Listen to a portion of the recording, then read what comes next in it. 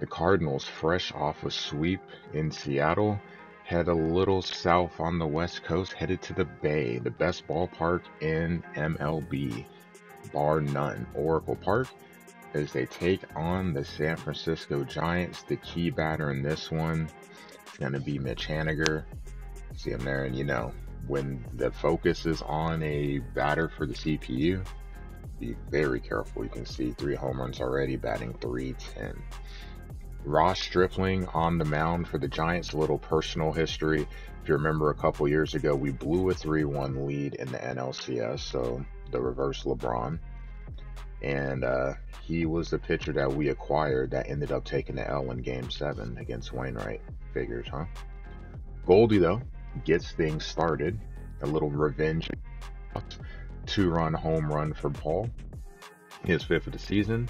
He continues to slug well. Lots of extra base hits for Goldschmidt to this point in the year already. And that would bode well for Jack, right? Really ballooned ERA. Getting close to that evil number of 6.66. But looking to get things under control. Would he be able to? We'll see. Hey, guess what? It's Haniger. Oh, guess what? He gets a hit.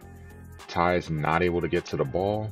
That ball's obviously dropping and he drives and runs. So didn't even take long for the curse to come through. Bottom of the second, Estrada up to bat. And he's going to tie it up. He's going to go yard to left. Carlson just not able to get there.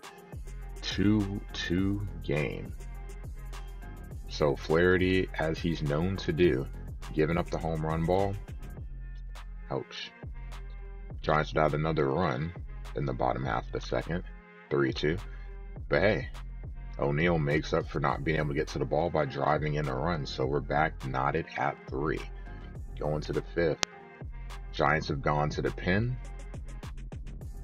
DeSclafani in. Induces the 5-4-3 double play, but that still scores a run for the Cardinals. Flaherty in the 5th. Able to get a strikeout. So gets out of trouble to preserve the 4-3 lead for the Cardinals. Take another look at that K there. He pitches well. If we can just keep the ball in the ballpark. A lot of hits given up in this one, though. 6 hits to this point. In the 6th inning, an ugly swing and chase there. So Slater's going to K. Yeah, you can tell his teammate's not that thrilled about that. Cardinals looking for some insurance. It would take to the 8th inning to get it. You can see Gorman shoots one out to left. Throws offline, so that will score Goldie. Add a little insurance. And Helsley will be in looking to get his 9th save of the season. ERA of 2.08 and 8 for 9. Would he be able to grab it? Slater. Questionable strike call there. Peterson with a runner on. Also strikes out. So Helsley able to get 2 Ks. Preserving the wins. The Cardinals 4-0 on this road trip. They are 6-3 winners in this one. So looking at the stats for the bats. Goldie with 3 hits. 3 for 4. But doing really well. Edman, 2 hits as well. Carlson driving in a run too. Flaherty need to get a little bit of control there. Weird start for him. 9 Ks over 6 innings, 3 runs allowed, 4 walks, a couple wild pitches, 6 hits, a little bit of everything for him, good and bad. For the Giants, Peterson, 2 hits. Estrada, Flores, Haniger all getting a hit in this one. Stripling, ouch, 4 runs over 4 innings, 8 hits allowed, 2 strikeouts. Bullpen, decently better.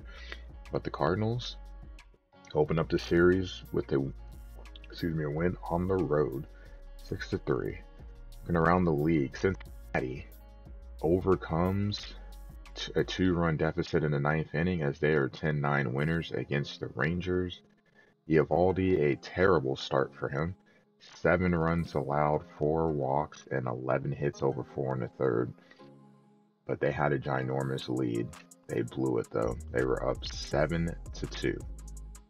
Ouch. Reds 14 hits. Lots of extra base hits there. You see 6 4 doubles and 2 triples. Weaver wasn't great either.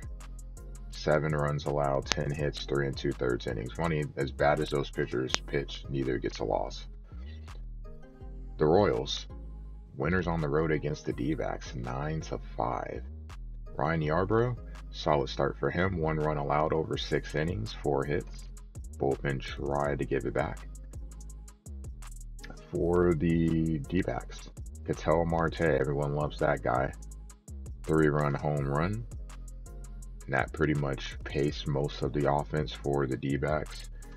Nelson, not great. 6 runs allowed, and he takes the loss. The Angels, 8-4 winners against the A's. You see Aledmus Diaz drives in for all of the runs for the A's, but it obviously will not be enough.